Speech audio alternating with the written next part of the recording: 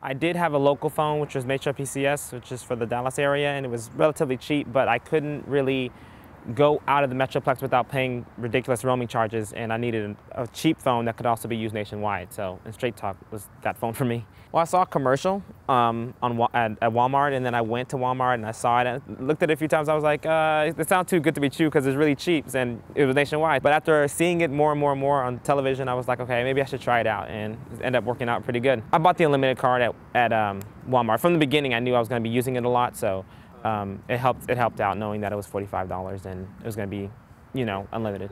The coverage is really good.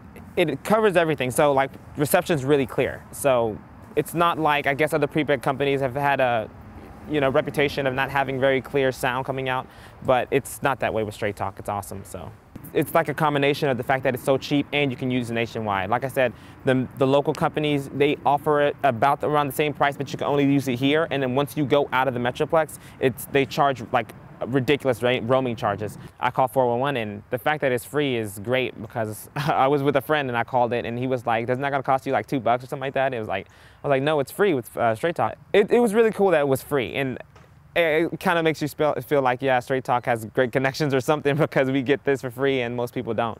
I'm going to be moving soon to another university, and I don't know what my job situation is going to be like, if I'm going to be able to uphold a contract. So having the prepaid phone, having the ability to just go whenever I have money and buy a card and putting money on it and put minutes on it, it's worked out. I don't think I would ever go back. It seems like with the contract they can, you know, put more surcharges, like, you know, some small fees, even though you hear the commercials, they say they don't do that, but I have a friend who says, yeah, they do.